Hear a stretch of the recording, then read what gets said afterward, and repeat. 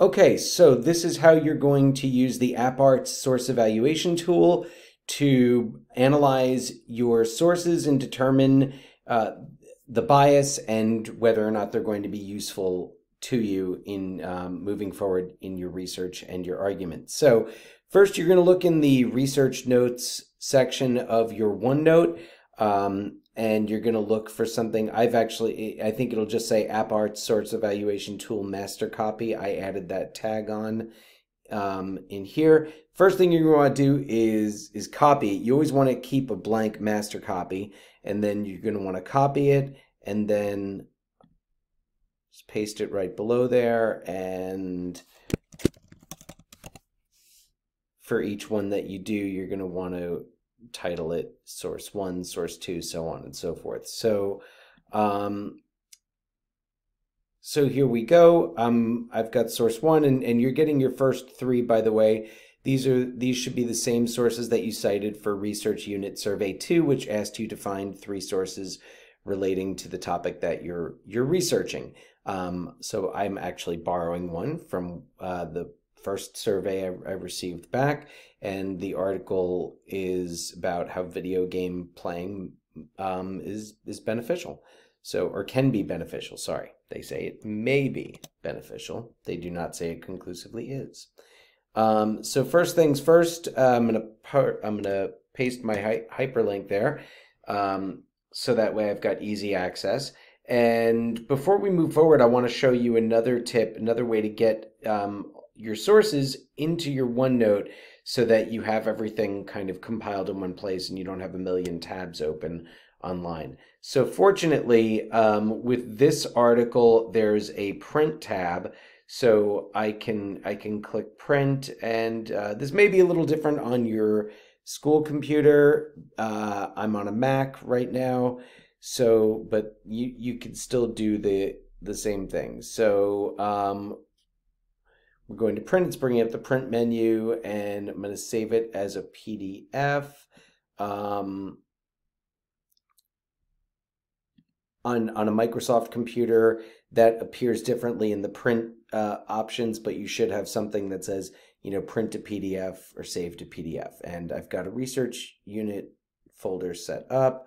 I'm going to use this as source 1. Just going to add that so that when I look in those folders, I can find my sources easily. And then I'm going to add a page here for source 1. I'm going to go up to insert menu, it's already open there. Insert file, and it opens right to my research unit there. Open the file, insert as printout. Then I've got the whole article there, exactly as it appears on the American Psychological Association's website. Looks like I've got a little link to the file there, and now I can add my own little nodes.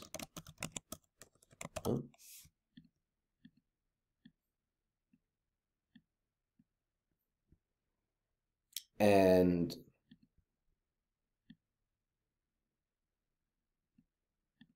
there. So that's great. I'm going to get back to my AppArts. So let's see. First of all, I'm going to look through the article. It doesn't give me the author up here. I'm going to scroll down. There it is. The author is Lisa Bowen. So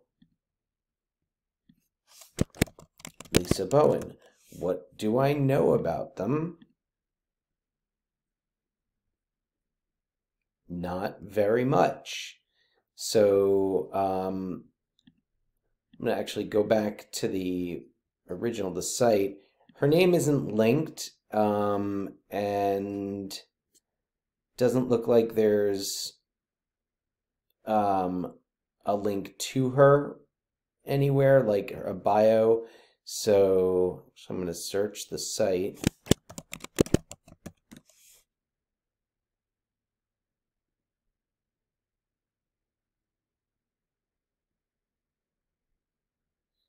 gives me other articles she's written. If I click on her name there. Yeah, I was hoping to get some type of bio there. So now I'm going to put Lisa Bowen, American Psychological Association, and okay, so there we go. Now I'm getting some information on her, and what is this from? APA, American Psychological Association. Okay, that's a reputable. Okay, now I'm getting some information about her. Let's see if I can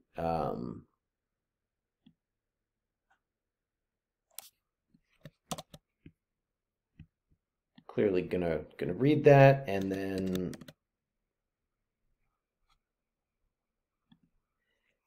I can just copy and paste that. Like, this is just for my information. This is to help me. This is to have everything in one place. So I'm going to copy and paste that. I'm not going to worry about quoting it or anything. So why should we believe this source is credible? Well, let's see. Journalistic integrity. She's a former journalist. So let's see. Has spent most of her career, I don't know how long her career is.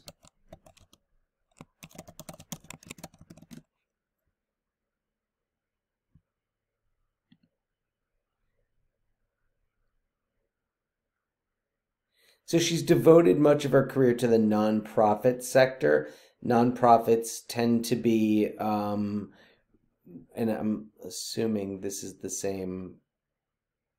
No, maybe this is not the same person, but she comes up a lot in those searches. So journalistic integrity.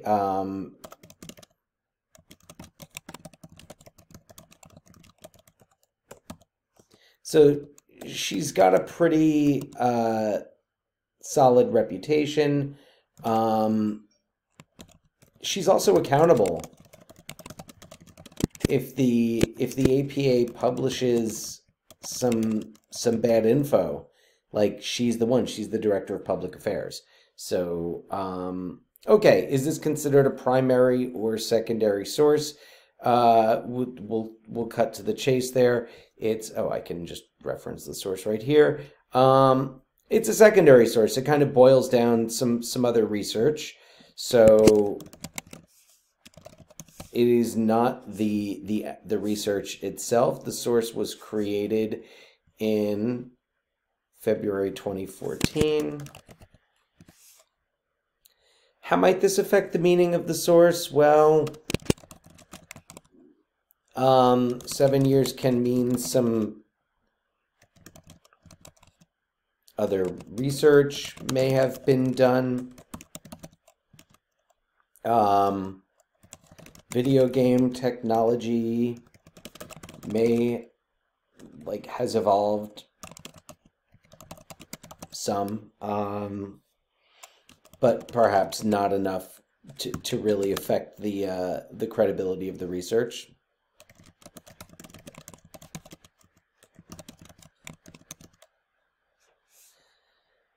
So let's see, beyond the, and that E is bothering me there. So beyond the information above, what do you already know that would help you further understand the source?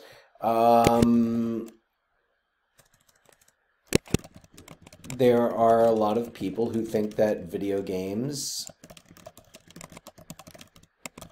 can be dangerous, can make kids violent, and are a waste of time. There is a stigma for video game users. That means that there's like a negative stereotype. And I don't know why I said users, makes it sound like drugs. Players, that they are loners who are just lazy loners. So I'm kind of aware of that stereotype, and I wouldn't really know that without reading the article and saying like, oh yes, I like people think this. Yes. For whom was the source created? We're gonna fix that. For whom was the source created? General audience, general readers. It's when you look at the wording, it's pretty easy to follow. It breaks it down into, you know, what they call layman's terms, which means that, like, generally most people should be able to follow it.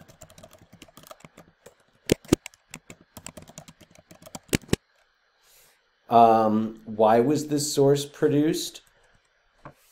To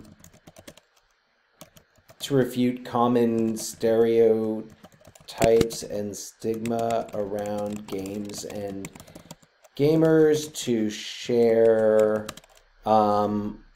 up-to-date research with the general public, because we know it's broken down for general audience. I mean, yeah, I'm to the best of my, like, that's my guess. It's my best guess. Let's see, what's the main idea? What's the central message?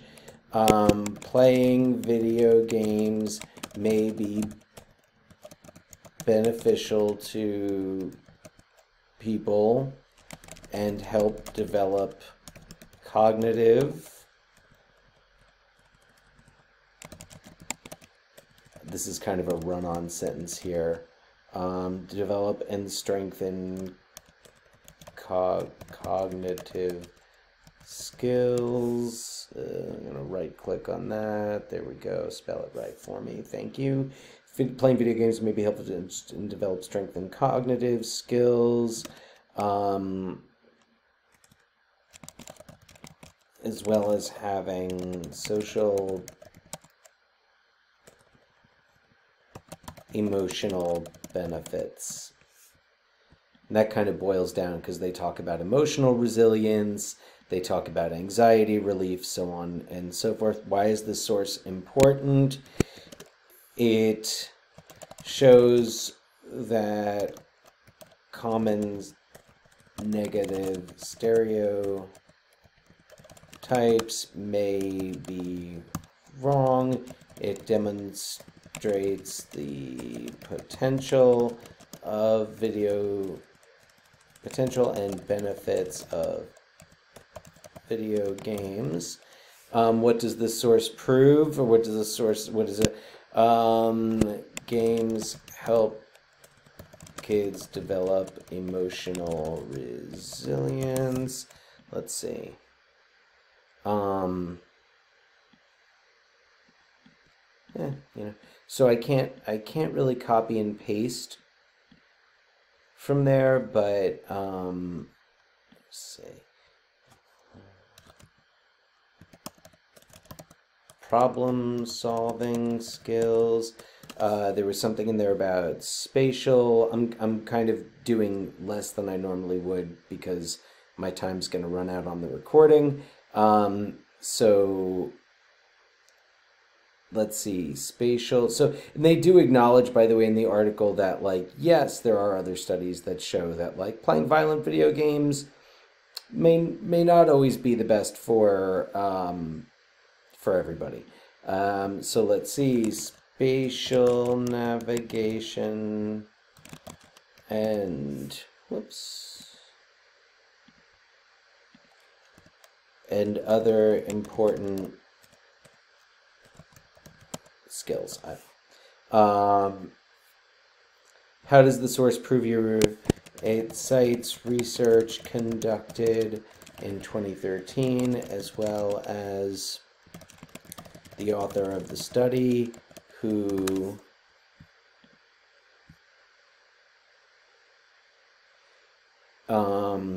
let's see, holds a PhD and is a professor in the Netherlands. I could be more specific about that, but I'm not right now.